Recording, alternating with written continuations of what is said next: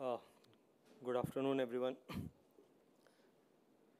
So, I think from morning you may be hearing a lot about the software world. I will take you a little bit to the physical world. I come from the National Automotive Proving Ground. It is the largest proving ground in the country. So, what we stand for maybe. So, to give just a snapshot, we are the largest proving ground in the country, which is spread over 3,000 acres of land, close to 14 different tracks for testing all sort of vehicles, various laboratory which are meant for vehicle dynamics, powertrain. Recently, we have added autonomous testing as well. And we are the largest and the only crash barrier testing facility in the country. The Asia's longest high-speed test track is with us.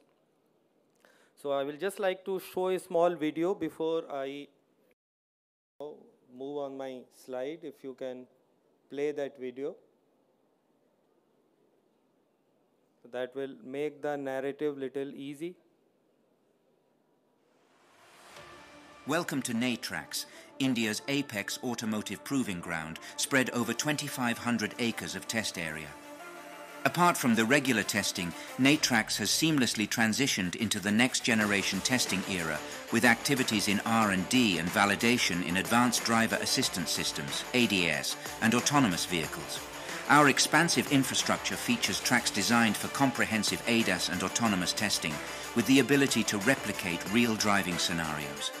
ADAS testing at NATRAX is elevated by the availability of a complete spectrum of instrumentation. The in-vehicle instrumentation is supplied by the best in business manufacturers, and our state-of-the-art steering and pedal robots provide precise control over the test vehicle, ensuring high repeatability. Instrumentation extends to a wide range of dummies replicating real-world scenarios, including pedestrians, child pedestrians, vehicles, black walls and signboards, ensuring tests are conducted under safe conditions. India is nearing the final stages of implementing ADAS testing certification. In the initial phase, NATRAX will implement standards such as automatic emergency braking under AIS 162, lane departure warning system, AIS 188, and lane keep assist system, AIS 191, to name a few. Automatic emergency braking requires prompt recognition of objects, with the vehicle intervening to apply brakes before any potential incidents. In lane departure warning tests, the vehicle under test recognizes objects and alerts the driver visually and audibly. Lane keep assist builds on lane departure warning, ensuring the vehicle corrects its course while considering speed and variations in lane markings. The blind spot detection test assesses the sensing device's ability to detect objects of varying sizes around the vehicle, providing visual and audio prompts to the driver in critical situations, such as blind curves. NATRAX stands as India's exclusive facility capable of conducting all ADAS and autonomous tests under the safest conditions, ensuring 100% repeatability. NATRAX aspires to become the premier testing agency nationwide, offering facilities on par with or surpassing global counterparts. Our commitment lies in continual expansion, replicating an extensive array of physical scenarios and leading the charge in ADAS and autonomous testing on Indian and global scale. Okay, so that was a brief glimpse of NATRAX. Now, today, from my talk, I am not going to talk a lot on software because that is not our core competency. We are talking mostly on the evolution of regulatory aspect and what are things missing and what are the challenges and what should be the way forward when it comes to working together. So very briefly, I would like to run through slides. These are not something which is new to few of you, but I'm just trying to give a perspective. This is just a working procedure of autonomous vehicles. This is not something which needs to be dwelt into much. Now, when it comes to classification of ADAS technologies, there are various ways people classify. I thought this is one of the most interesting one from our perspective, that how do I classify based on let's say, the modes, whether it comes to collision warning, collision intervention, driver control assistance, parking assistance, other driving assistance, and active safety system. This is as of date. Obviously, this is an evolving technology, means that the modes will keep on evolving. And I still have kept the active safety system because though they were, when they were evolving, they were never considered from an ADAS perspective. I have worked in this area long back when I was doing my research, and at that time, ADAS was not even on the horizon. So eventually now it is getting embedded into ADAS terminology. So it is important that these active safety systems are kept in this list as well. Now, going forward, there are other ways of classification, how the various technologies have evolved. I won't take much time because I know we are already running late. I say various level of intervention. Now, there is a bit of a dichotomy. How do we classify various levels? And even though these are for technical reasons and there are no legal foundation that some sort of features you keep as level 0 and not level 1. So in SA classical definition, we call as 0 as no automation, whereas in many ways when we bring in certain features, they are still called as ADAS features and is still considered as level 0. Okay, so the blue and the green ones are the one which just shows that where human are the one who are basically in driving, who are the major influencer, whereas the green ones are the one where the vehicle system intervenes in a significant way. Now, when it comes to India, what are the regulatory stuff which we are still in the draft phase, but as I said, level 0, what features we talk in level 0, blind spot monitoring, lane departure warning, forward collision warning, traffic sign recognition. Now, these are ADAS features. You may say that this should not be level 0, but in terms of autonomy, they are still level 0. Many consider ABS also as level 0. I have kept in level 1 because there is still significant level of intervention when it comes to driving assistance. Okay, now when it comes to Indian regulation, a lot of these regulations are still in draft stage and not really released, and there are challenges in releasing it. So there is a slowness in release of or application of the or implementation of this regulation, which we openly acknowledge. Now, it comes to level 1 of intervention, adaptive cruise console, automated emergency braking, lane keep assist, semi-automated parking, or ACC with stop and go. Now again, various regulations are getting drafted, especially for AEBS, both for commercial vehicle as well as small vehicle, as well as for ALKS. These are still in the draft phase, and there is a continuous push from industry to not enforce it because there are challenges. And these challenges are not hidden challenges. These are well-known challenges that Indian driving conditions are very peculiar, and it is not easy to apply the same formula which have been applied in elsewhere. So now we are only talking in terms of standards for level 1 in India.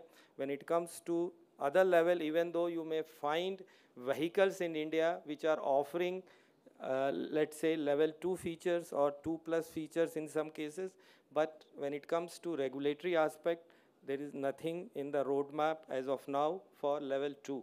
So we should just be mindful of that fact that at present we are only talking about level 1. Now, again, level 2, level 3, level 4, and in between you have level 2.5, maybe 3.5, but there is still a long way to go. In my presentation, I am not going to do a lot of projection, only till 2030, because that is a more foreseeable future rather than talking something about 2040 or 2045. Now, when it comes to the global standard, a lot of regulations have come. Again, you can see that I have tried to list them in terms of level. Most of them are in level 0 and level 1. And few of them broadly gives a guideline of level 2, 3, and 4. Now, in UNEC also we have 0 and 1, most of the time, the various regulations are, constrained around that, even though there are working drafts getting prepared for level 2 as well, and level 3 as well. Now, since this is a Euro NCAP slide, the purpose I put it here, very recently we have our own Bharat NCAP launch. The thing which we have not done over there is the intervention of the active safety system, and that is something which Euro NCAP already has taken into account, which we still haven't done. And that was, at least from my personal level, it was a sort of a little regressive step that when we already delayed it, why we didn't went full-fledged and applied it. But maybe in India always we try to be little on a conservative side. So in Euro NCAP you have various level of ADAS features which are now getting applied and tested, be it comes to driver monitoring, pothole test, or adaptive cruise control, which are still not there in our Bharat NCAP. Maybe it may evolve in coming years, but at present they don't exist. And there is no standard timeline. This is a very busy slide.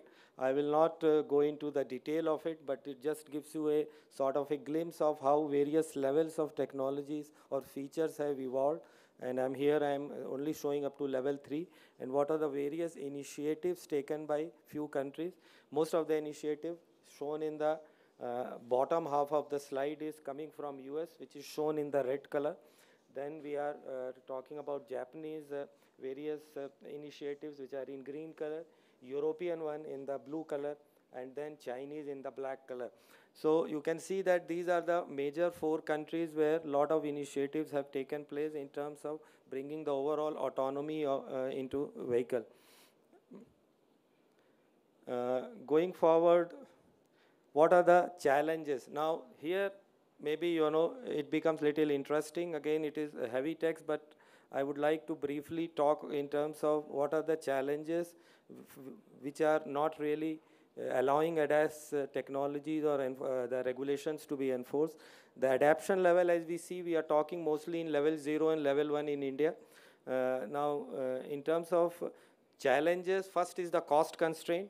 It is primarily now only meant for the high-end vehicles, premium class vehicles, but to get it to every vehicle, it will certainly become a challenge, because the cost consideration in a cost-sensitive market like India is not going to be an easy challenge to solve. Testing and development, now that is again a big challenge, that we have very limited testing of autonomous vehicles conducted for Indian scenarios. And we are testing, as a test agency, we are testing the autonomous features, and the results are not very encouraging. I would not like to reveal the data, because otherwise a lot of customers may get hurt here. But the current state of technology is not matured enough, and we know very frequent failures on our tracks. Okay, so that is a practical challenge which I am telling. Now, there are other challenges in terms of our road conditions, which is well-known fact. Even though now we are boasting that we have the highest rate of road network in India in terms of growth, we have a lot of expressways coming up. But when it comes to national highways, we are still, and state highways as well as Indian roads. We are sitting in Bangalore. I lived here for 9 years, and I know how difficult it is to move in this city. But now I am moved to Indore, and I will just give you a perspective. Here the traffic was slow, and I was often getting stuck in the jam. But I was not seeing a lot of accidents because I was not traveling in national highways. Now I am daily traveling 100 kilometers in national highway, and I am seeing 3 accidents in a week. And you can see how many fatalities they may have. And there are big accidents where the lorry gets turned, it crosses the medium, the vehicle topples, vehicle gets burnt. And just a month back, I saw 5 vehicles caught fire. 3 people were charred to death. Ambulances arrived 1.5 hours late. Fire brigade even didn't turn up after 1.5 hours. So, I mean, these are practical challenges which we have in Indian driving situation. The lack of standardization in everything we have is again a big challenge, which is not easy to solve. But yes, even despite all these challenges, we have emerging interest because automotive market is a significant market in India. It overall GDP, it contributes 7%. In manufacturing GDP, it contributes 35%. It means it is one of the most aspirational segment where everybody's focus is and government focus is as well.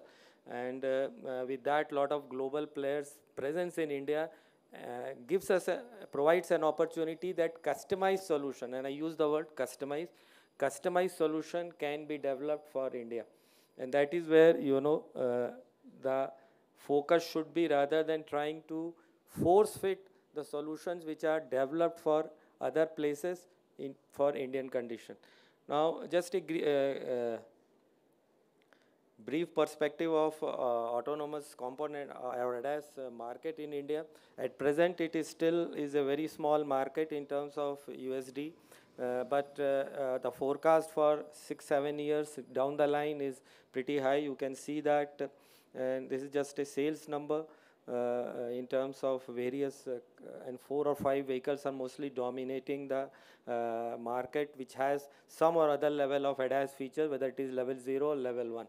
Okay, and but these are still, I would call, not a very sort of a helpful feature. These I still call a fancy feature. Why I say that?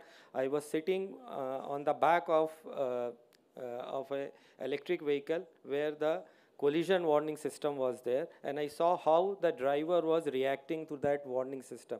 So lack of education and awareness is also one thing. He was not even bothered what that warning system is doing, because they have a habit of driving bumper to bumper, doing very close corner. So even if it beeps 10 times in a minute, that forcible crash, or you avoid aggressive driving, the driver don't pay any attention to that. It is just a piece of crap which that software bugs to him. So the driver don't pay any attention to that. So that is a ground reality which our people in India. So obviously, I'm not saying everybody is of that type, but a major population will still is not mentally ready to accept that, because they know Indian driving conditions are challenging. But yes, in expressways, maybe we still have a good chance that these features may see some sort of a practical implementation, and may eventually help us in reducing the accidents. So now looking into the international market, I will not spend much time. The projections are very high for worldwide for next 10 years. Now when it comes to level-wise segregation, you can see that at least for next, for 2030, the level 1, level 2 are still going to have the maximum market, maybe up to level 2 plus, if you also consider that, that is going to have the bulk of the market worldwide. And then maybe a little bit of level 3 and level 4 is also projected worldwide. In terms of, these are number of units of vehicles which are going to be in market for, by 2030, and you can see that most of them will be crowded with level 0 and level 1. Now, two major markets, US and China, how they share when it comes to various levels. So you can see that bulk of them are in offering level 2, 47% for US and 53% for China, and then level 1 and level 0 are also having significant portion. So that gives you a perspective where we are. And then for other countries, we have similar distribution in terms of the presence of various stuff. Now coming towards last part of my presentation, what are the testing features which we have in NATRAX? We have now almost all the dummies, instruments, as well as stuff which we can use for testing ADAS vehicles. And with 50 kilometers of test tracks and one of the largest, say, proving ground with 300 meters of dynamic track, 11 kilometers of, say, high-speed test track, NATRAX can easily become the most, preferred place to do the real-life ADAS testing. And we want to collaborate with industry to develop it further, because we can't develop things on our own. And this is my just a slide before my final slide. What are our future plans? So one future plan is how do we collect Indian real real data.